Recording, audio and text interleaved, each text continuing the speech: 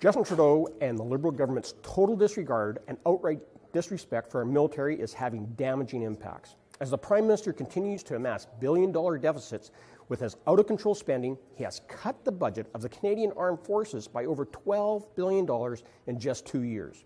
In the first half of their mandate, the Trudeau Liberals have failed to complete a single major military procurement. Rather than providing our troops with the best equipment available, the Liberals are doing defense on the cheap.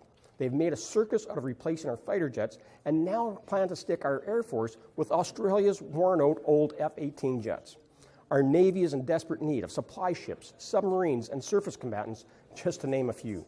The only thing more damaging to the Canadian Armed Forces than the Liberals' procurement strategy has been their terrible treatment of the brave men and women in uniform.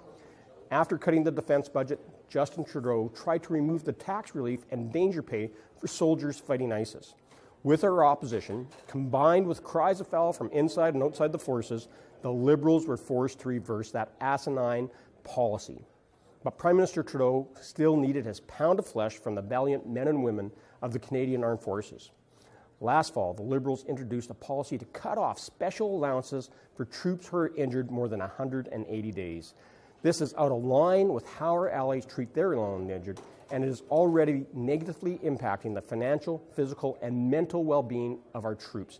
This is a cold-hearted policy. A Conservative government will undo that damage done by Justin Trudeau and put the needs of those who serve Canada with valour first.